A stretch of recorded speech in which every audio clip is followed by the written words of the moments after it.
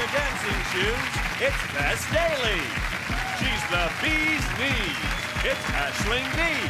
And 13 captain, John Richardson.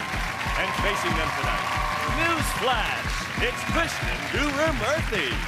From beard to eternity, it's Joe Wilkinson. And their team captain, Sean Locke. Now, welcome your host, Jimmy Carr. Hello and welcome to 8 out of 10 Cats Uncut, a show all about opinion polls, surveys and statistics. Did you know, for example, 10% of British people let their pet sleep in their bed? There's nothing more relaxing than waking up in the night to feel the weight of your dog on your chest, to feel his fur, hear his gentle panting and sense his eyes staring at you in the darkness. Until you realise, hang on a minute, I haven't got a dog. 54% of teenagers never go to the cinema. Really? Where do they make their phone calls? And 25% of Brits rate themselves 10 out of 10 in the bedroom. I'd give myself 9.9 because I fell over on the dismount. Right, let's get started.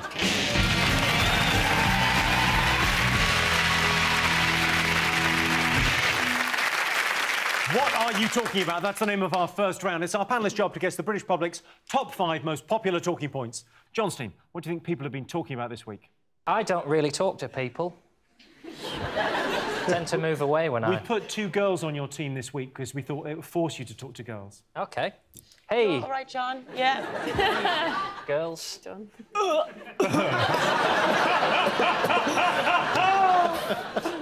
about Tesco saying that we're throwing away, is it 2/3 of our food that we buy? Phenomenal. So much wasted food. Yeah, well, specifically, it's the bagged salad. They reckon 2/3 of it goes in the bin. Tess, do you waste any food? Well, I try not to, but yeah, hands up, I'm guilty of occasionally throwing away a bag of salad that's gone past its sell-by date. You've got kids, give it to them. Well, I do. Whatever you and Vernon don't have, throw to them. I do. And if it's not them, it's the dog. But occasionally you do find yourself throwing stuff away, don't you? The thing is the labelling, isn't it? Because they say bag salad, mixed leaves, but actually that's not accurate, is it? It should be mixed leaves stroke compost. That's what it is. You're basically buying a bag of compost. Because sometimes, you know, it's gone off by the time you got it home. I go through red lights just to get the food home so I can eat it. Have a picnic in the car park.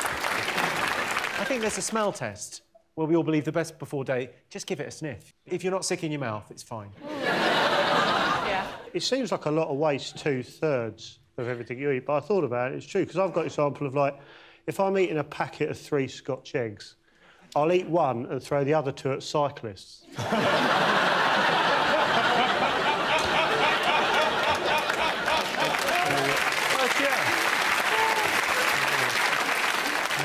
You've really put that in terms everyone can relate to.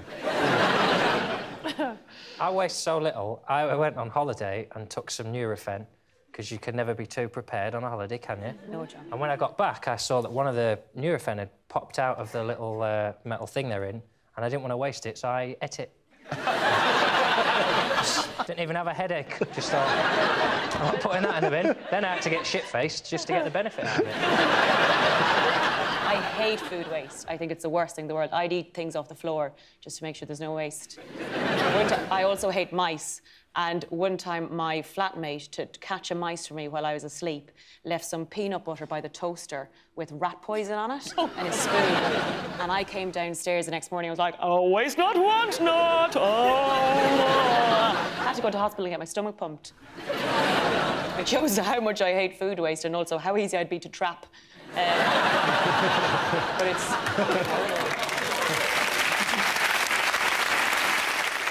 Krishnan, do you waste food? I do waste food. I'm really bad. I'm a bit obsessive about the dates. So I'm always the one who looks at the date and it says it runs out on the 23rd, so I can't eat it. Because if it's off, then I might want to be sick or something. So, Krishnan, you've been reading the news and all these stories about, you know, conspiracies too long. It's planned. Years ago, there was a flood in Honduras and a woman was in a tree giving birth to a baby. A helicopter came along and pulled her out of the tree as she gave birth to the baby, and she was put into the helicopter with the umbilical cord still attached, and they both survived. Your bag salad isn't going to kill you.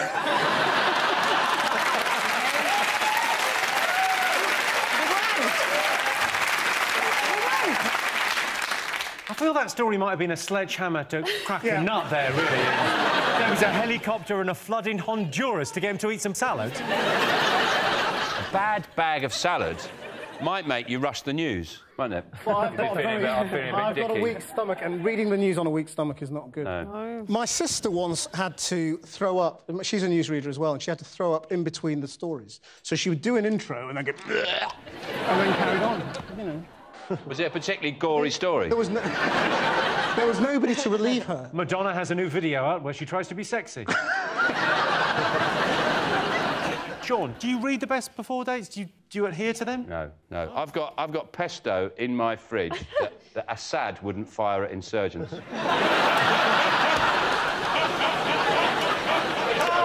I don't give a monkey, so I'm fine. I've got a cast iron stomach. Yeah. The problem is we have a generation growing up now who have never seen Ready, Steady, Cook. So they don't know how to make a meal out of a Mars bar, a red pepper and a stock cube. So they open the cupboards and everything's a meal anyway, and they just go, oh, I've got nothing in. Ainsley Harriott would have turned that into a gourmet feast and been delightful company in the meantime.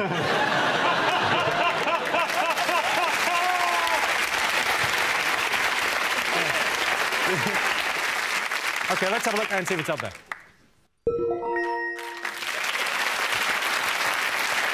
Yes, Tesco has revealed the extent of food wastage in the country. According to the survey, 53% of food in this country goes to waste. The rest goes to hips and bums. Right, girls? Sean, what else has the nation been talking about? Alex Ferguson has written a book.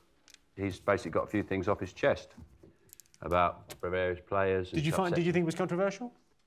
I always think people sort of having a go at him, saying, oh, why is he washing his dirty laundry in public? But imagine managing footballers for that many years. We all know what monumental tossers they are. Imagine just having to manage 22, 25 of those for 26 years. I can't believe he just hasn't just shot himself one day. I can't believe you can get those guys on a bus. It must be like trying to herd cats. Yeah. No, we have to be there by 2. Honestly, there's a kick and a whistle. I thought what was interesting is the cover. His nose isn't red. It's the one photograph where his nose isn't red. You got a picture of him? Here's a picture. There he is. Yeah, look at his nose. It's brilliant. That's his home nose. That's what he wears to the United home games.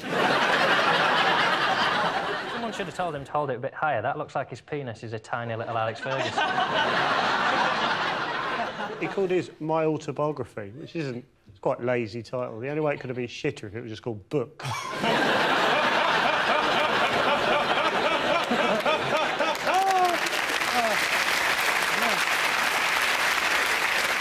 The most disgusting line in his book was the revelation that the hardest part of Roy Keane's body is his tongue. I don't want to know how he found that out, but what a disgusting image that is. That's a man who's broken legs. What can he do with his tongue? My God. He can break hearts. I was a bit gutted it came out this week, if I'm honest, because I released my autobiography this week as well. Was it out this week? Yeah, it's called Sex Panther.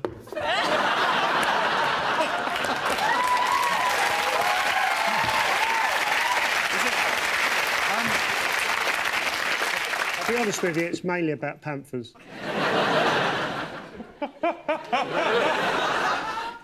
Yeah, it's mainly some great pictures in there. Yeah, yeah. There's a couple with my top on. Can't find them.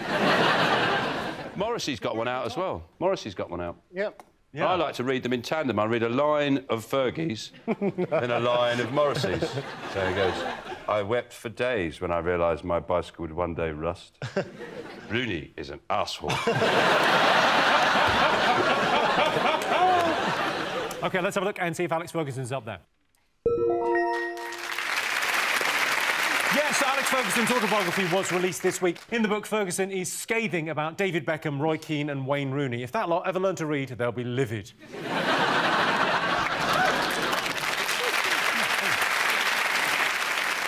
OK, Johnstein, what do you think the nation should be talking about?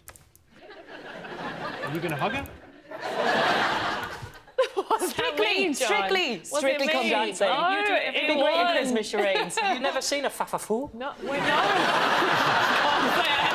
People are talking about Strictly, of course, aren't they? Of course they are. Because people are dancing and it's nice. Tires out the mums, doesn't it? A lot of dancing. You know, like kids, you send them to the park so they sleep. That's for mums and nanas, isn't it, Strictly? They get all excited and you go, oh, she'll sleep tonight. The thing about Strictly is a little bit of something for everyone, isn't there? There's like the reality TV element for the 20-year-olds, and for the 30-year-olds there's a celebrity thing, and then for the nanas there's live music. Well, let's not forget there's a lot of stuff for the dads. And for the dads, yeah. So who's Vanessa Feltz for?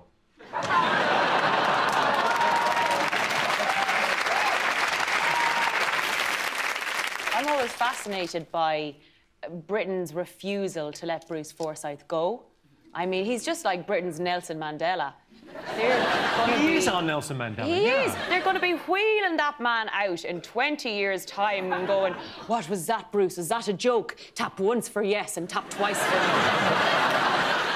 no. Is it true, Tess, that they've told men to cover up? Have they done that? Oh, Ben last week. Oh, was it? Ben, when he was doing the samba. Well, no, because the rumours were he's going to have a bare chest, and I'm sure further down the line, ladies and gents, he will have a bare chest. Oh, my God, you heard it here first. It is frustrating, though, not that they can't take their tops off, isn't it? Quite frustrating. I just think it's a shame. Like, I find it frustrating. Like, I'm not allowed to go bottomless on this show. They make me wear my trousers and pants even though I'm behind a desk. What's the point? It's health and safety. We've been through this. Krishnan, would you ever go on Strictly? I have been asked. It's basically middle-class porn, isn't it? Strictly come down to this. I mean, it's like... It's the job of the female newsreaders to sort of bounce around to entertain the bloke. Like your sister. And... Well, this is...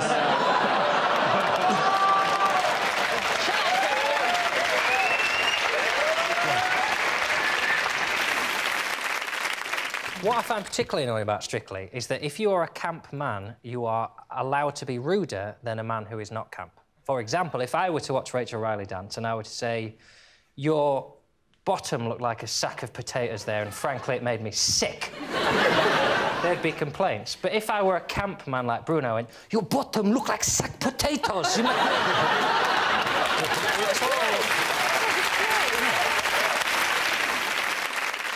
OK, let's have a look and see if it's up there.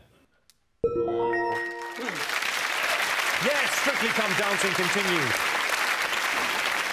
One of the celebrities, Patrick Robinson, is from Casualty. His dance starts well, but halfway through he starts climbing a stepladder to hang Christmas lights over a bath, and you think this isn't going to end well. We're still trying to guess the most talked about things this week. Sean's team.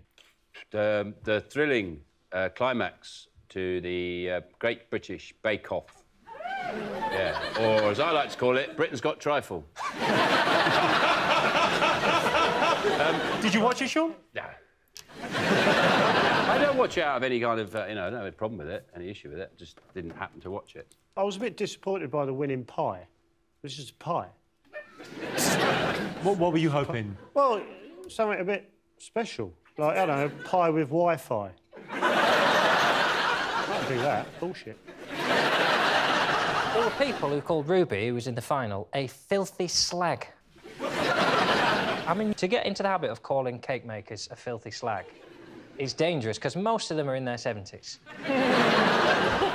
I'll swear at a cake, if a cake is really nice, I might go, oh, you dirty bastard.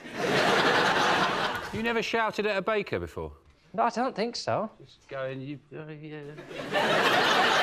I don't watch it an awful lot, but I do see Mary Berry a lot because she lives very close to me, so I bump into her in the local supermarket, which is brilliant because I get to look in a trolley in a basket. Is she buying Mr. Kipling?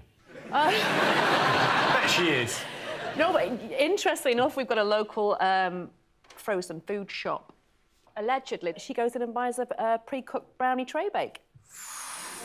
That filthy slag. I feel like I'm at a bus stop in Buckinghamshire. You see her, she thinks she saw that, she buys pre-made. Krishnan, did you partake? Well, it's a bit like Breaking Bad, the Great Bake Off. The idea of it is a bit ludicrous and you wouldn't want to watch it, but then if you catch it, it's amazing. And you learn a lot, and it's quite addictive. I would rather see the kind of shit bakers. You know, like, at the start of X Factor when they show the really deluded people. The crazy ones that can't really do it. I want to see the guy that baked a pie with, like, a lever arch file in it, or like, decorate a cake with his own hair. That's what I want to see. It lashes out when he doesn't get through. What you're saying is you want to be on the show? Yeah, I love it. OK, let's have a look and see if it's up there. Yes, the #1 story. Yes, the Great British Bake Off was the most talked about thing this week. Bake Off's not been a great success in America. Of course, over there, it's a dieting show. OK, fingers on buzzers. One more thing still to get. What do you think? I think it's maybe heat and energy. There's all these new nuclear plants that they're launching because the heat has gone up 10%. And the only people who are going to win from that are the perverts in the strip clubs, because they're going to get more dance for their dollar now, because the strippers will be like, oh, I'm going to take off my woolly hat, take off my big coat. It'll go on for an extra 20 minutes before they get to the nipple tassels. I don't think the first bit is really what the men are there for. Really? I don't think the bobble hat bit they're enjoying. Do you go to the loo? I don't go anywhere. Where's the magic, John? Where's the magic on that you can't start with the hat? I love your idea of a strip club where the girl comes in with a hat and a coat. Everyone here? Right, I'll get myself ready. Right, back to nuclear power. John. Well, there's going to be no energy left, so we're going to have to build some more nuclear power plants, is what's happening, because... Well, basically, because we've all come weak. I like the cold. I like a little bit of... It's romantic, isn't it, the cold? But to fill the deficit from the energy companies' prices going up and up and up, we're going to build nuclear power stations. It's a non-renewable source of energy, so it has to go up, because we can't keep drawing from the earth forever, guys. Yeah, well, we can while we're alive. Which is the main issue on the table at the moment. I think what we should do is all refuse to pay our energy bills. If everyone did it, like in a mass disobedience. Just that woman and you, yeah. It sounds like.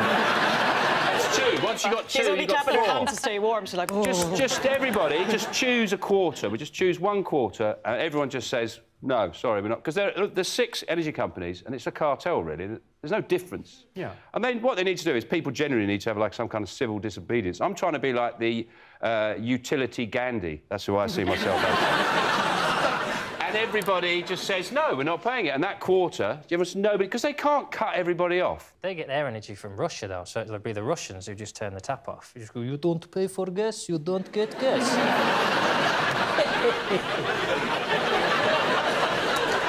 I put the shoulder laugh in just because I thought I made him too evil. They're putting it in Somerset, which is incredible, because Somerset has about 5 years' worth of energy from burning dead badgers. Just pile them all up. They just set fire to the badgers. They could keep toasty warm. Or don't shoot the badgers. Put the badgers in like a hamster wheel. Get them working. Yeah. Joe, you're probably an expert on this, I would imagine. What do you think about nuclear power? Well, I'm not... Yeah, I know we need more energy, but I'm not really bothered about electricity because I quite like sitting in the dark. And I own a pair of night vision goggles. So I'm quite happy. What happens with night vision goggles if you wear them in the day? It hurts real bad. Yeah, I was wearing them, I opened the curtains, didn't realise 8 in the morning, lost one eye. OK, I can tell you it's not one of the most talked about things this week, but the nuclear power station will be built at Hinkley Point, or as it will be known in 5 years, the Forbidden Zone. Fingers on buzzers, one more thing to get. Go on. It's the christening of the royal baby. Yeah. Exciting, wasn't it? They christened him his official title, which is Prince George at Asda. So they're in touch with common people. Yeah. Would you like to be asked to be one of the godparents? I think... would have been a tough choice for them, but... I think it'd be a very difficult choice for everybody involved. I think it's wise that we discussed it and it was agreed that for both parties it wasn't going to work out. And that's why Joe got the job. I'm quite liberal about these things in the church, though. I mean, I'm a godfather to someone, and I said... when they asked me, I said, but I'm not a Christian. And they said, don't worry, just come and meet the vicar. And I said to the vicar, obviously, I'm not Christian. And he said, don't worry. When I just say, you know, none of us are.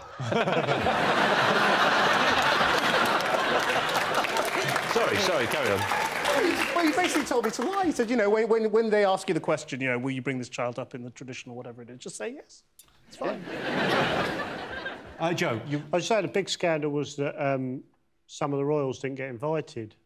I was like, that's good. Christenings are shit. There's no disco, you can't smoke.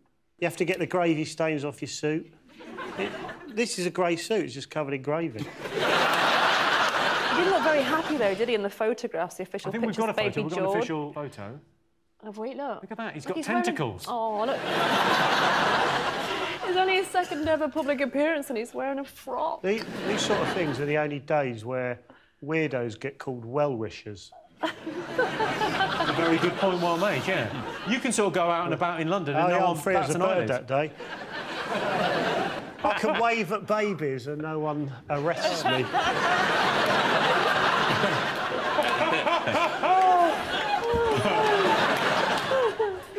I never care about other people's christening. I have just come from St James's Palace, actually, from here. I was at a royal reception with Prince Charles and Camilla. What were you doing at a royal reception? No, they're going off to India and Sri Lanka, and they wanted to get in the mood, so they invited some British darkies. And what now? Sorry, so they're going to... So glad you said it, not me. They're going where, sorry? They're going to India and Sri Lanka. And they invited you round to kind of get... Yeah, me and a few friends. Get in the mood, get some travel curry. We've got a picture of you there. Let's have a look. There you are. Oh, gosh. That was quick. Well, they're pictures. They're just... You can email them. We'd have to go into Snappy Snaps to get it developed. Yeah, well, there I am, sucking up to Camilla. What did you talk to Camilla about? I talked to her about something really serious. We are both patrons of the same charity. Oh. So I talked to her about that. It won't get reported as a serious conversation. Whatever the royals say, in the papers they put, they quipped, or they... as if they're these piss-funny, hilarious... The front page of the paper said, "It's the first time the baby's been quiet today," joked William. It's not a joke, is it? That is a statement. That's just a fact. He was noisy, and now he's not noisy. You cannot tell these people they're funny. They get enough, they get driven everywhere and carried in gold carriages. They need an honest appraisal, at least, of their comic talent. To be told, fine what you do, but that's a shit joke. OK, let's see if George is up there.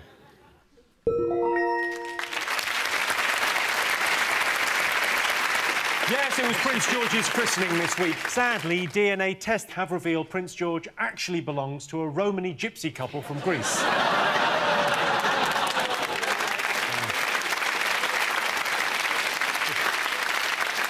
So, those were the most talked about things this week. But in other news, the German Chancellor, Angela Merkel, has accused the American Secret Service of bugging her phone. I'm not being funny, but if history's taught us anything, it's keeping an eye on the Germans. Never a bad idea.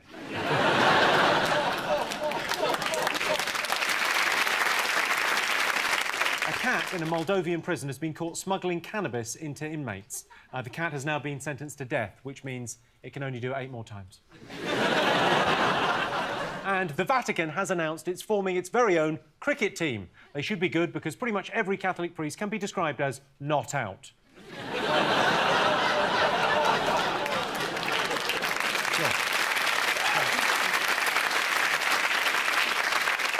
So at the end of that round, Sean, Joe and Krishnan have 3 points. John, Tess and Aisling have 2 points. Our next round is Pick of the Polls. John, Tess, Aisling, pick a question. Can we have the robot, please? Of course you want the robot. A recent survey revealed 61% of people would be happy to shop at a fully automated store with no human interaction. So we asked our studio audience, would you rather be served by a machine or a human being? It's really annoying, isn't it, when you're in a supermarket and you use one of the automated tills and a light is flashing to have the DVD or a bottle of wine and, you know, you need help. They never work, those things. You're supposed to pay for them before you leave. No. I've lost it with them. I've just shouted at the machine. So I've swiped this loads of times and I've just said, look, I'm taking the chicken, OK?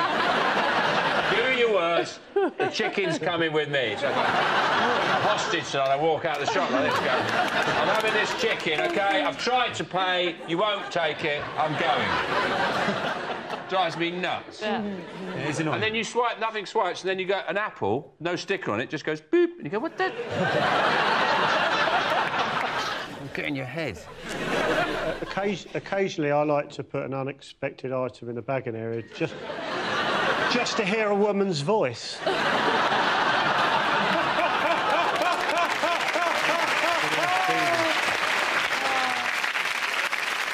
Krishnan, would you rather human interaction, Krishnan, or...? It depends what kind of mood I'm in. Generally, if the machine worked, I'd rather have a machine in a shop, but the machines don't work. It's like when you go to Heathrow, they've got the machine immigration thing, so that you can avoid the large queue, and then you queue up for the machine, and you put your passport on the machine, and the machine says, go and talk to a person. It doesn't work.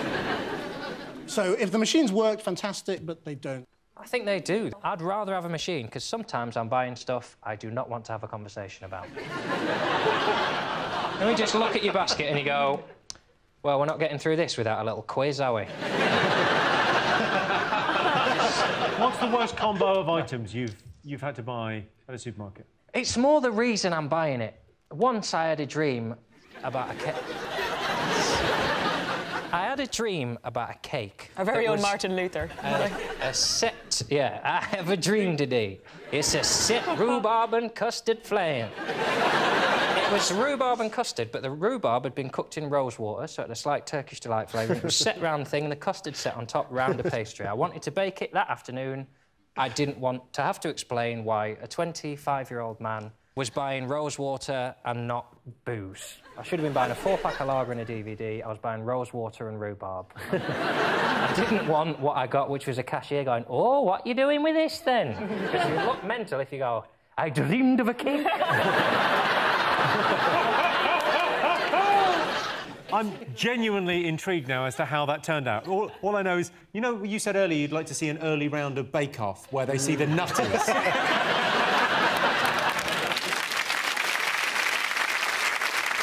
OK, so let's get some answers on this. We asked our studio audience, would you rather be served by a machine or a human being? What do you think they said? What would you go for? I'd say machine. Human being. OK, I can tell you the answer is 70% of our studio audience would rather be served by a human being. Point in the bag.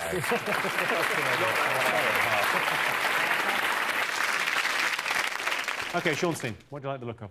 I like the look of a crying woman. This week, a man was jailed after forgetting to book his wedding venue and phoning in a hoax bomb threat to try and cover it up.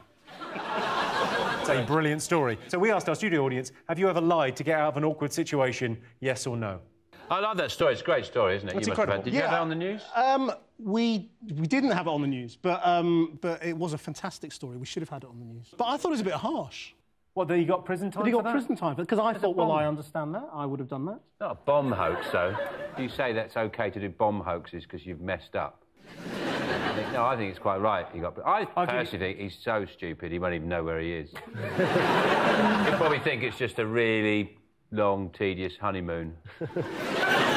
What I like the idea of is that the ideas that he rejected. He had a list of ideas like Triffids, no, Vikings, ooh. Lava from a volcano. He went bomb hoax. OK, I've got a question for you, Joe. If you were getting married, right, to a lovely lady... Hey? No. Bear with me on this. If you were getting married to a lovely lady and you've forgotten to book the venue, I can't imagine you not being very organised, but imagine a scenario where you've forgotten to book the venue, what would you do in that situation? Hire a sniper rifle. Hire one? Yeah. Not made of money. Sniper. That's that bit of the Yellow Pages goes, sniper rifle hire. Oh, there's a gap in the market thinking about it. Or I would just say the venue's double booked. That would have been a better idea, wouldn't it? The venue's fucked up, they're double booked. Yeah. Just don't ask him. If you love me, you'll trust me. OK, have you ever lied to get out of an awkward situation? John? I'd love to answer that question, but my nan's... I've got to go and... You got a date with your nan? I've had plenty of times I wish I'd lied, where honesty is not the best policy, where you just don't want to see someone and you can't think of a lie quick enough. It's like, oh, do you fancy coming out for a drink? And you go, no. Shit. Yeah, you could have sugared that pill a little bit. OK, do you think our audience have ever lied to get out of an awkward situation? Yeah, everyone has. My dog farted recently, and to cover up the embarrassment, I said I'd shat myself.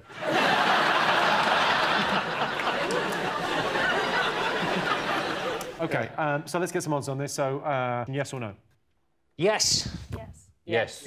OK, I can tell you the answer is yes. 93% of our studio audience have lied to get out of an awkward situation. things get out of hand so quickly. I once heard of a girl who lied to her husband about how she got pregnant, and now there's an entire religion.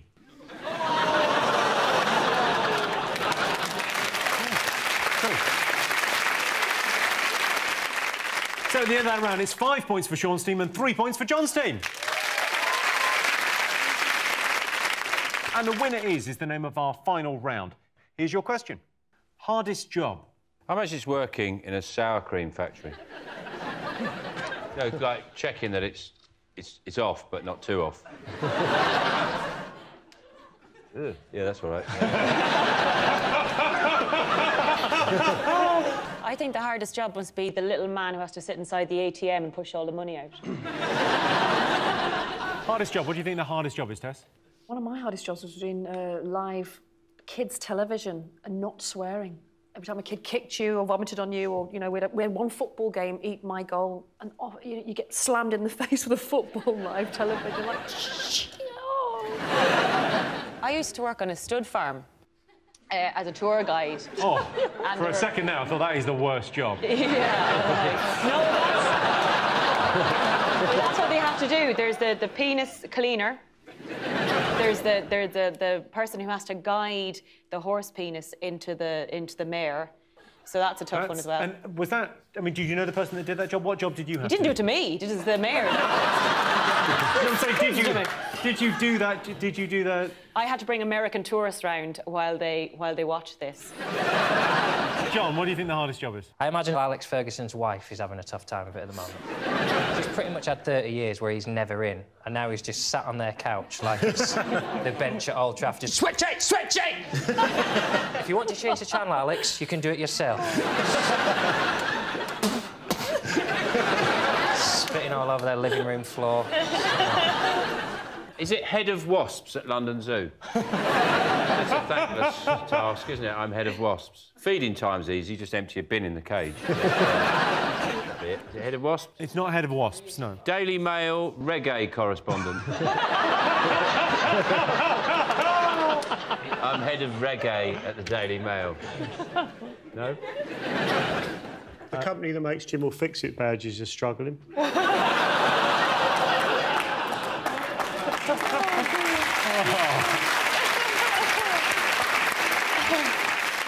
Is it police nurse? Because they're both difficult jobs. Imagine if you had to do two of them at once.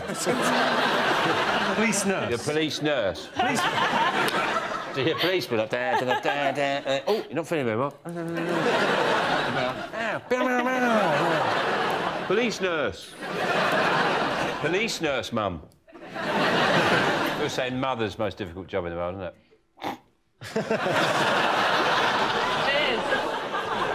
Sean, take that back. Rather than welding and a North Sea oil rig. You get a lunch break on a North Sea oil rig, don't you? Don't get a break if you're a mother, though, Sean. Yes, you do. It's a whole job's one long tea break. It's just a long tea break. Have you stayed at home all day with a small child? Yes, I have, yeah. Yeah. Have you fed it from your boobs?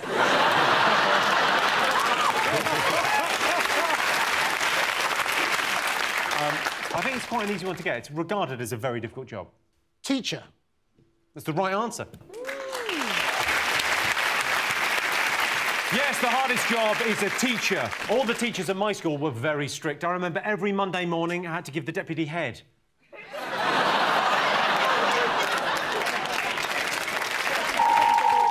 Well, that sound tells me it's the end of the round and the end of the show, which means the final scores are John, Tess and Aisling have 3 points. Sean, Joe and Krishnan are the winners with 6 points. Thanks to all our panellists, our wonderful studio audience, and to all of you for watching. That's it from us. Good night.